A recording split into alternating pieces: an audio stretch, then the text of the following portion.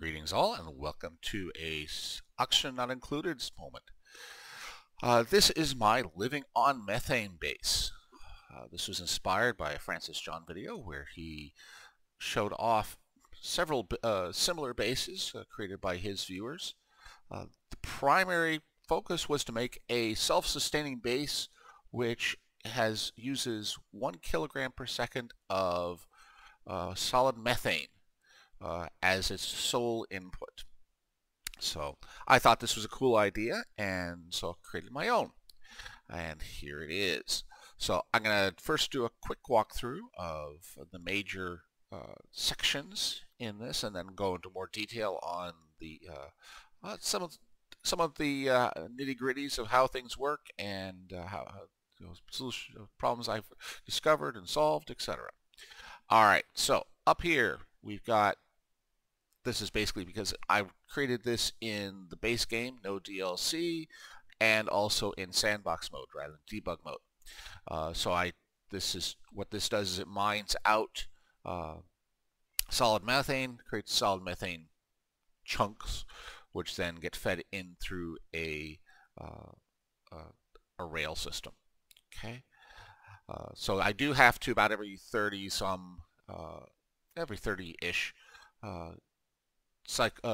cycles I need to give it more solid methane, but otherwise no touch. This has been running for over 100 cycles with nothing on my side. Okay, that's then put down to this, which is a melter, which melts the methane to create natural gas, which is then sucked up by these two pumps and fed to these 12 natural gas generators, which turn the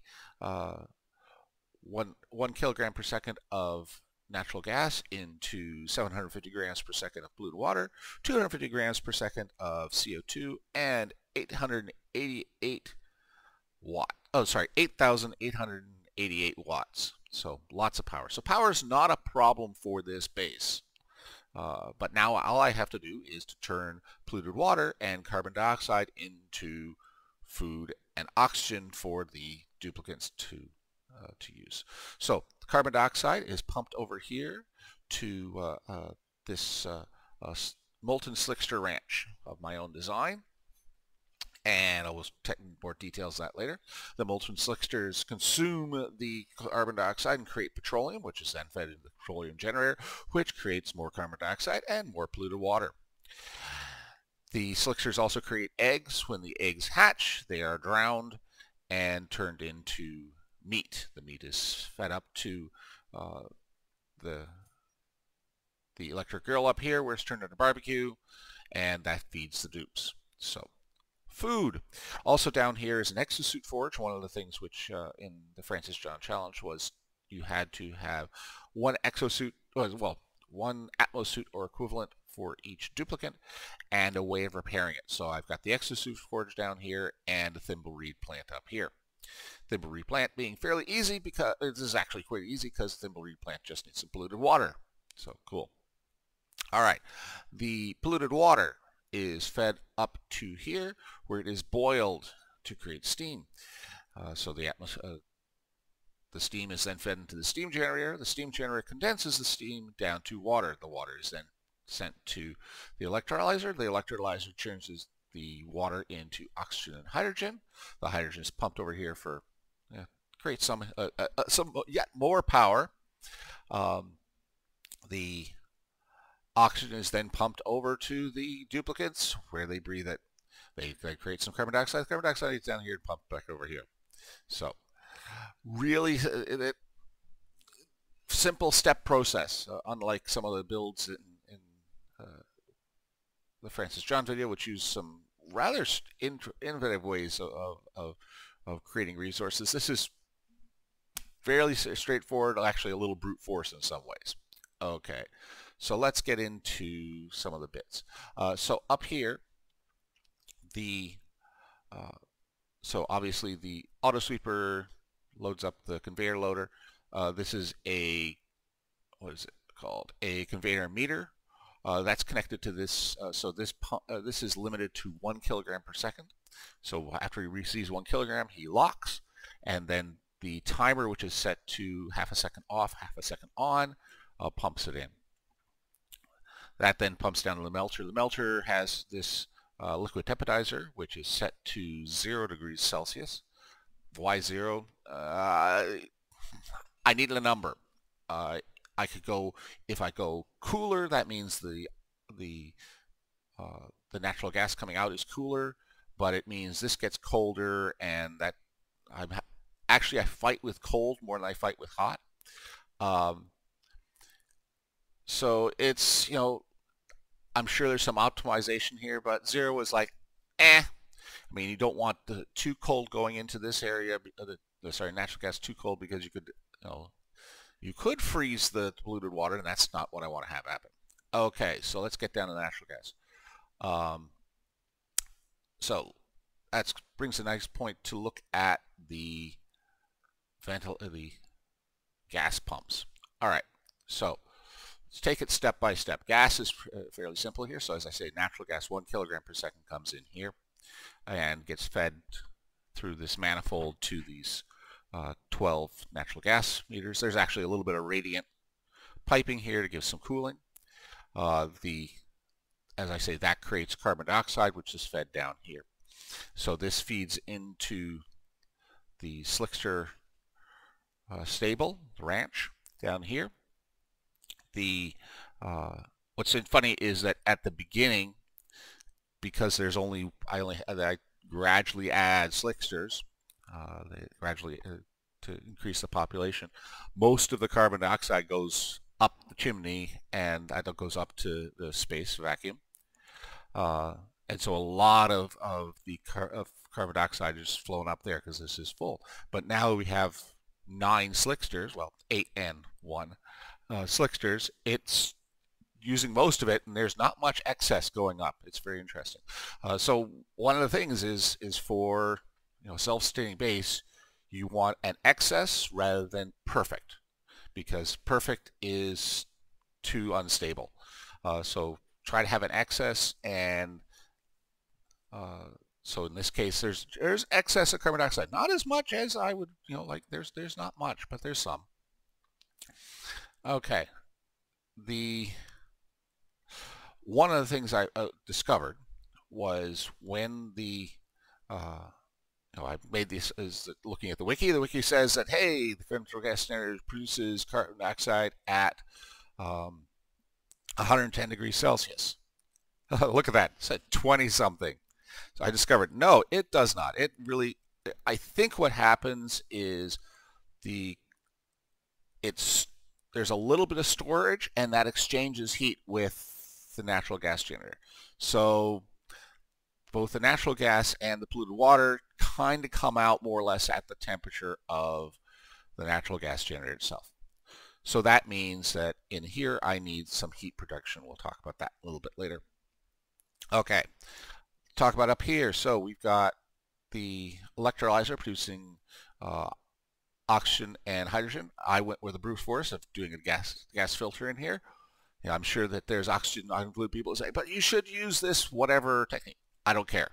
Natural gas filter is 100% reliable, and I have power to spare.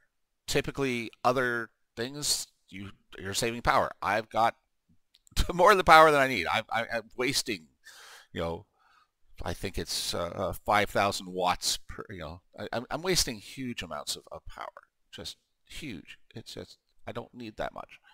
Okay. Hydrogen goes down here. Again, a lot of bridges here for prioritization, making sure that there's no backflows, etc. So hydrogen goes down here, oxygen goes here. There's 2 directions for the oxygen that come out here. First goes down to feed the first atmosuit. This is the one that everyone wants to use. The reason for this is I want this up and running as fast as possible, so that then they can get down and start ranching. This does mean that this is hot, so this is a fairly hot gas, but in an atmosuit, hot gases don't matter, so big deal. All right, then it splits here and goes up here and goes through the cooling here. So again, cools it. And look here, even though this is set to open at 22 degrees Celsius, this is down to 15, 16, like it's cold. Any excess, and see there's a bunch of excess oxygen, flows up here, and so it goes again up to the up the flue, up the chimney. Oxygen here feeds up here into the top gas pipe. Then next priority is the bottom gas vent, and then finally is to feed the remaining Atmos suits. So that is the natural gas. All right, so that's simple enough. The one of the things I discovered is in one of my earlier, this is like the 9th major revision. So many revisions trying to discover things. One of the things I discovered, originally the hamster wheels were down here, but at the startup, there's actually, I mean, it takes a while for the water to start getting produced, which takes, and therefore there's time, and that until this, the water is also used to feed the lavatory and sink, so it's got to start building up backlog there. It's got to build a backlog up here for this Atmos suit. So the amount of oxygen actually flowing into the living area is only a quarter, because it's halved here, and well, halved for the half of it flows to the washrooms, and then a half again flows down to here, so a quarter of the oxygen. So they're a little skimpy on oxygen to start with until it really gets going. And so the duplicants, when they get out of breath, will say, oh, I need to go find some oxygen, and they go up.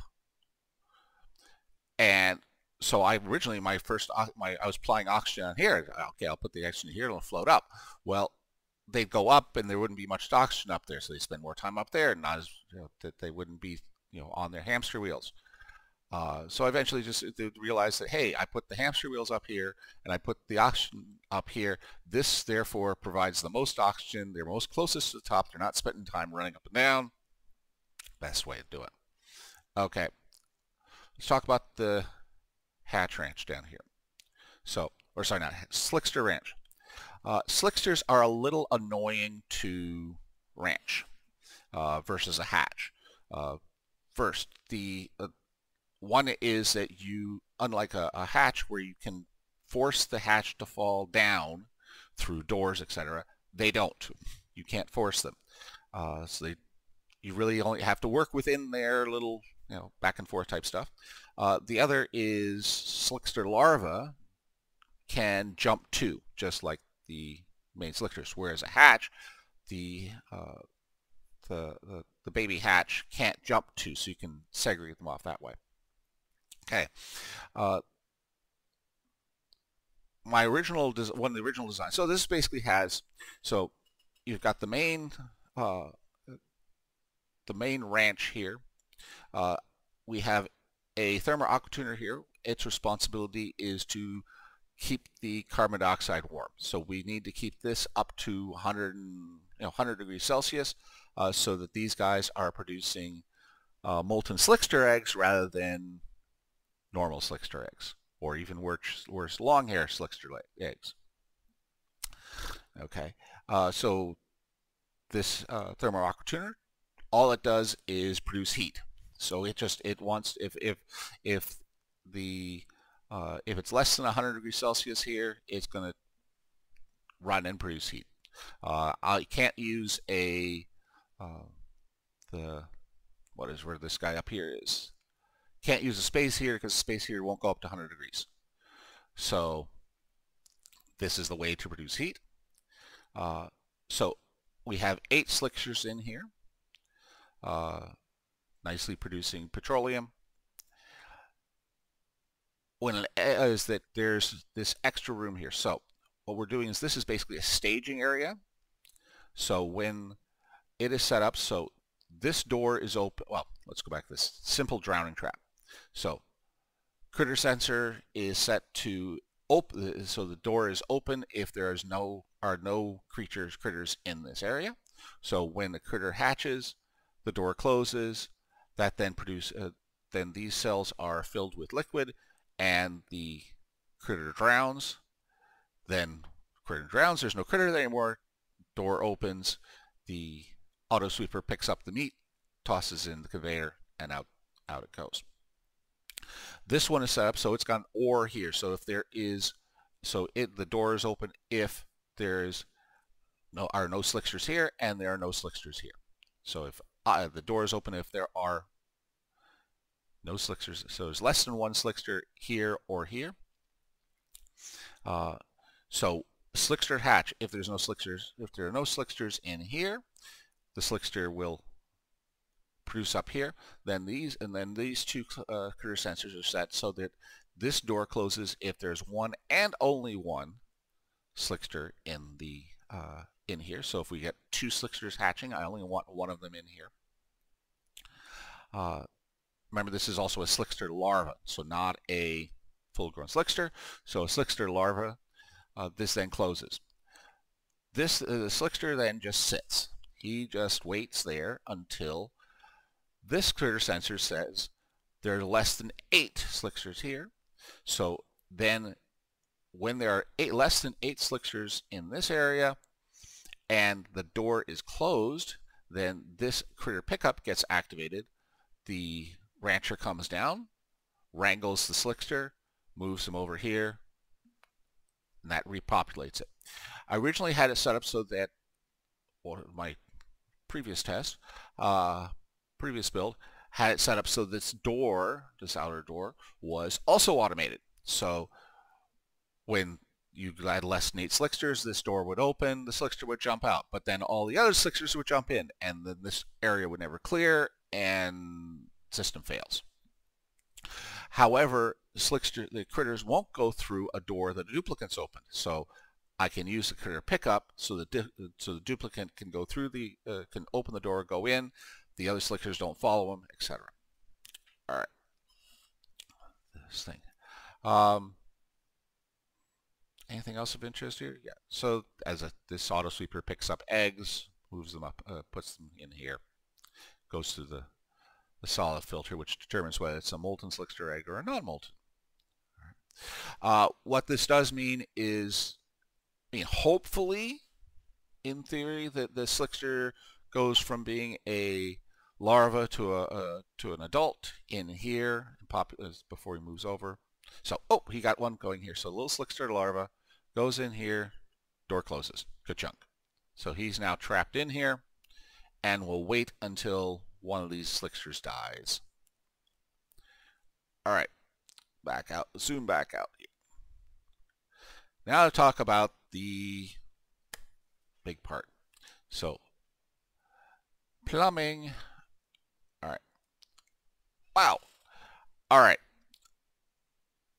Most of this here is a cooling loop. And the cooling loop has 3 tasks to perform. First is to keep the living area between 22 and 37 degrees Celsius, which is the temperature range of the thimbleweed plant. So that's first step. The second is it needs to be a heat sink for all the buildings that might overheat. So we want to keep the natural gas generators cool, keep the hydrogen cool.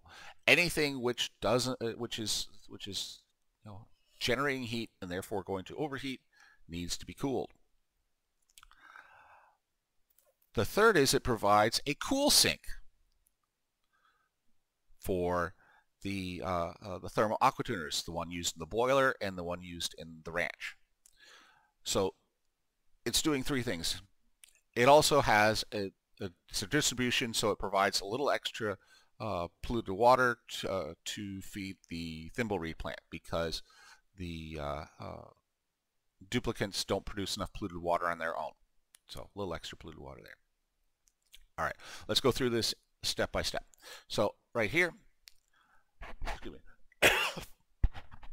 So first it goes through so we start, again, we're talking excess and controls.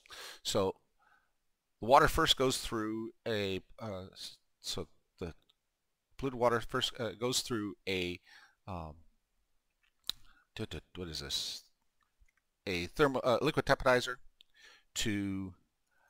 which is set to 30, no, 30 degrees. 30, I can't remember what it's set to. Okay, yeah, it wants to keep it up to 30, trying to keep it up to 37. Cooling tends to be, because this is running most of the time, I've got 14 degrees of cooling in the system, for most of it. At the very beginning, there's even more because there's 28 because this one's going as well. So liquid tepidizer to try and bring the liquid up to 37 degrees Celsius. Then this one triggers if it's above 36 degrees, and so we'll bring it back down within that 22, 22 to 37 degree. That then flows through the building, and then up here cools off the steam turbine. So this is an actively cooled steam turbine, rather than, it probably could get away with being a self-cooled, but I've got it. Goes through here, goes through the power section. This actually, I should have the pipes going through across the top of the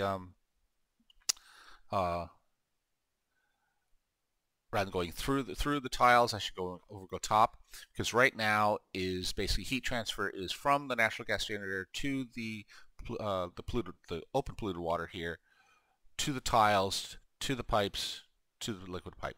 Might ask, why are these pipes not radiant? Because if you have a radiant pipe, it basically it will come up to temperature very quickly, within only like 3 or 4 segments.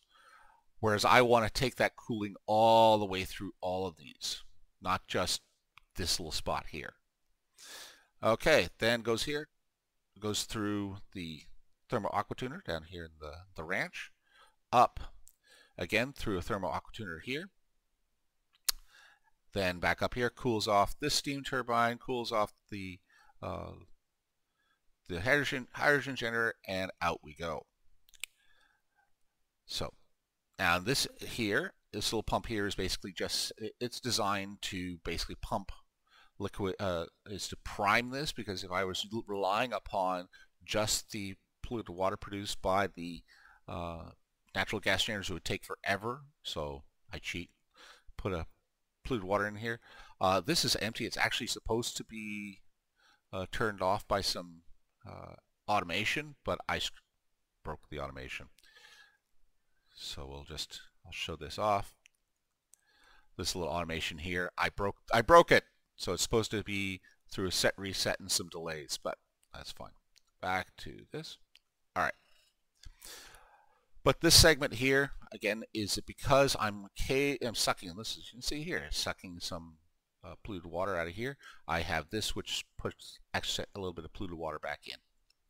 Okay, let's talk about the polluted water here. Oh, so I didn't mention that. I forgot that.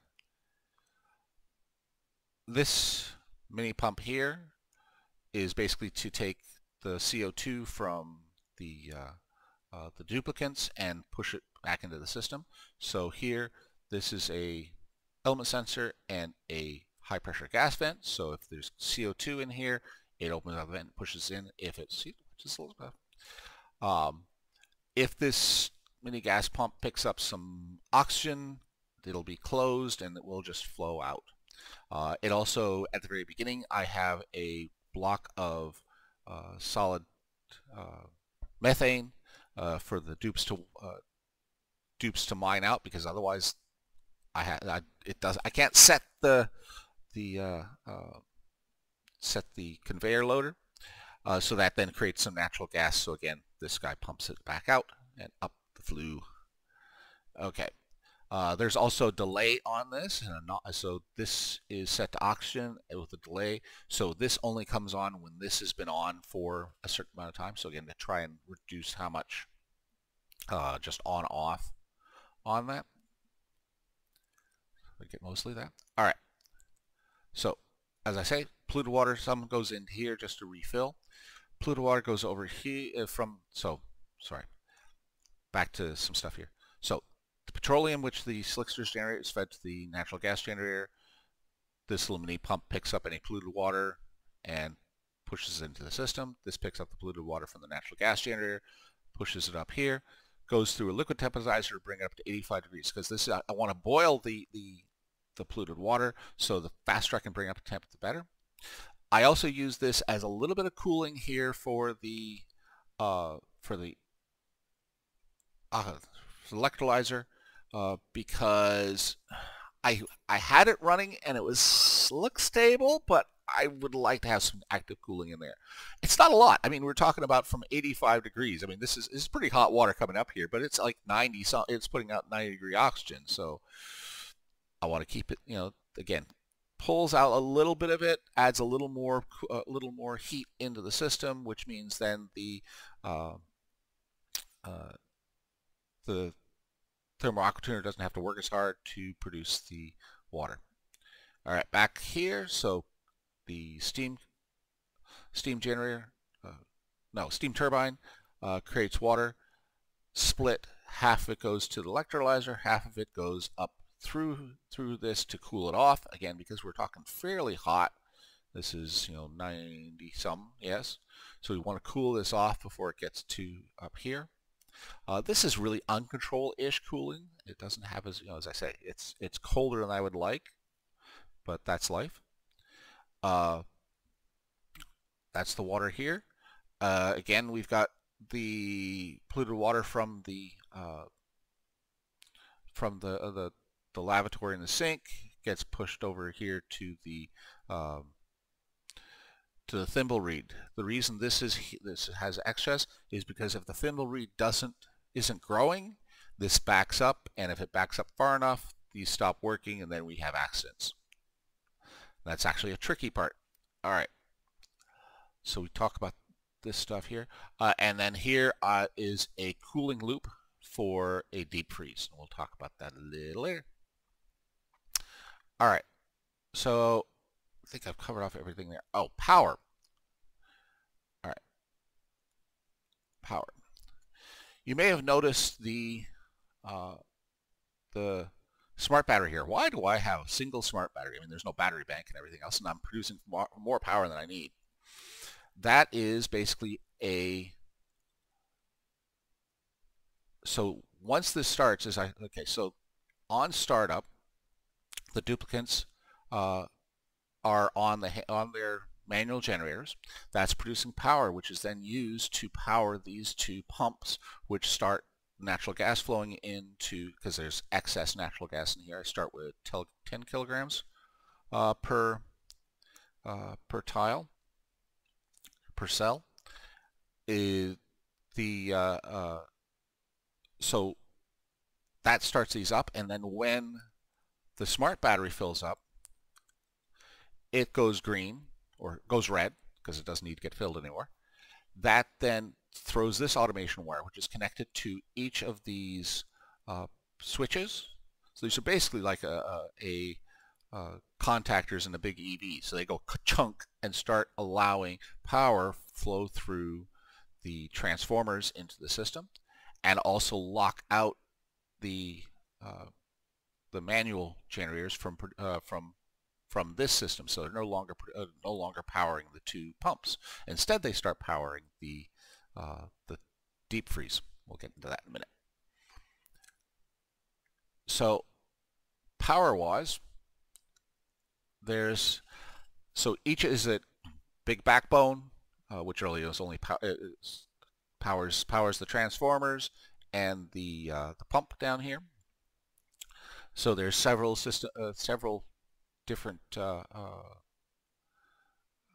power circuits. Top here is for the melter and the miner. Then here it takes care of the electrolyzer and this thermo-aqua again. Each one of these is basically set so that it is 1920. So it's there shouldn't be any issues with it breaking. Down here, another thing for another aqua tuner and some of the other bits. Sorry, the aqua tuner. So this is primarily the aqua tuner and then some others. This one handles the 2 liquid typodizers. This is for the bottom. This was actually, it says it's overloaded, but these guys, almost everything on here runs intermittently. So you're not going to have all of the auto loaders and everything else all going at once, so there's no risk of this burning out. The hydrogen generator is actually used to power the base, so the lights and the electric grill and even the Atmosuit dock are all powered off of the hydrogen generator. So it's sort of interesting that obviously these lights come on, it's like once the system produces hydrogen, it goes kick and everything comes on. It's quite cool. As I mentioned, the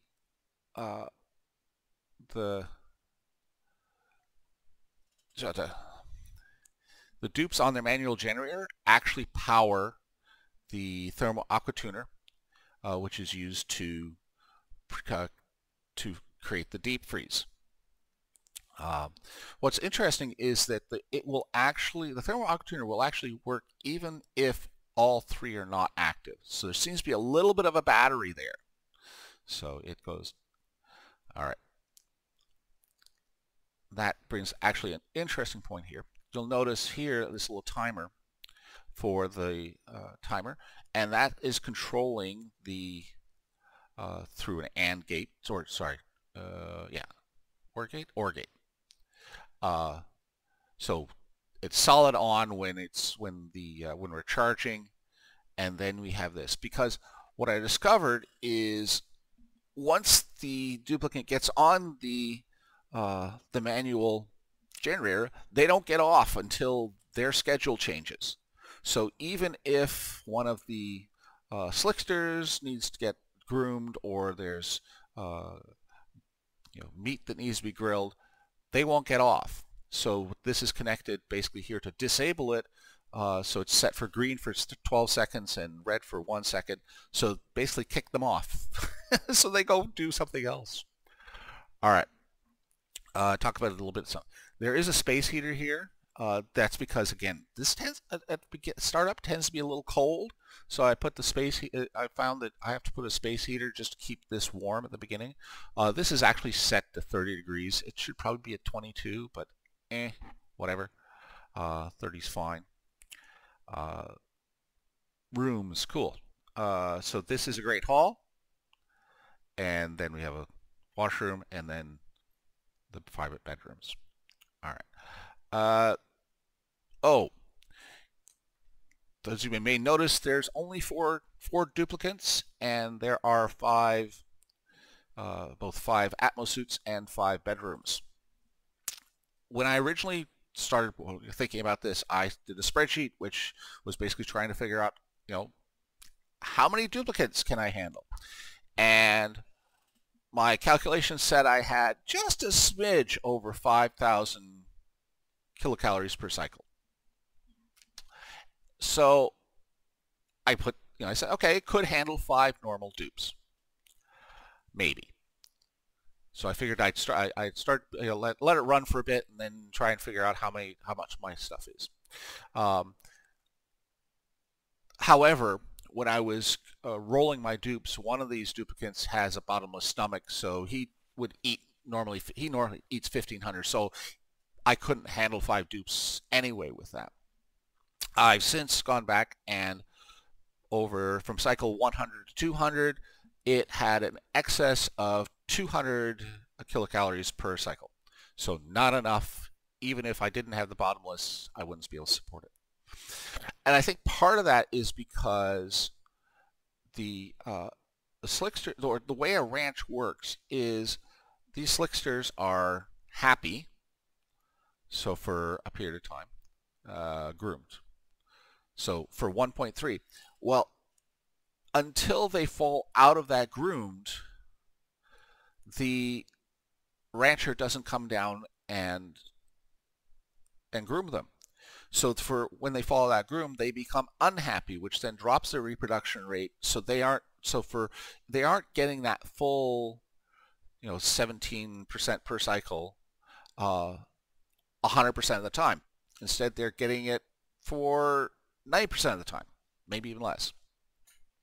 And so then for that 90% of the time, so that means that they aren't producing quite as many eggs, which means obviously not as much meat, which means the other is a smaller amount, which is that the slicksters at the end of the life cycle, there's a die-off. So there's you're probably missing an egg there because it takes a little bit of time. Maybe you're partially through an egg cycle when they die, and it takes a little bit of time for the new slickster to start creating eggs, so you lose one. Has a minor impact there. That's also why we have in here a refrigerator deep freeze. This is very simple. It's we have a thermal aquatuner. I'm using petroleum here rather than supercoolant. That's just because I was trying to avoid using space materials in this build. Although I did end up having to use it down here for these two mini pumps because obviously they're in a hot zone. I could build this with using normal pumps, but mini pumps, I bending my rule to make it a little more compact was happier for me.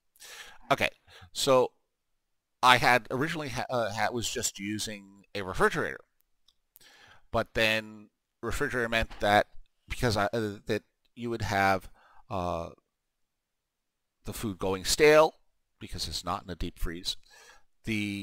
That then led to the also meant, and duplicants will eat the freshest food rather than the whole stale food, which meant that food, instead of becoming a buffer, instead rotted out. So you'd actually end up with even less food, etc. So what was I going with this? So anyway, yeah, that originally I didn't have a buffer, which is why I put the deep freeze in here because I needed some stuff here. So the deep freeze here, it's hydrogen gas and the with the radiant pipe behind it. This is the airlock here with a vacuum here. Same thing. This is a vacuum here for temperature break between these two things. Although I just realized that's probably cold. That should be, hold on.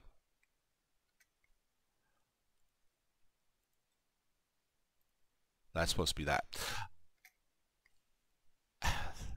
Because it was probably leaking. If I go here, it's probably cooler down here. Anyway, probably leaking some heat through that. Yeah. So again, that you don't get full production because the ranchers don't groom them until they need grooming, and so the time difference between then they need grooming and when they're groomed reduces their reproduction rate, which means fewer eggs, which means less meat. So that's it. Any other bits wanted to mention on this? I think that's it. So thank you for sticking around. I will add the link to the video for the Francis John video so you can go see all of the crazy builds that other people came up with and their over Unity stuff. Oh, that is one thing.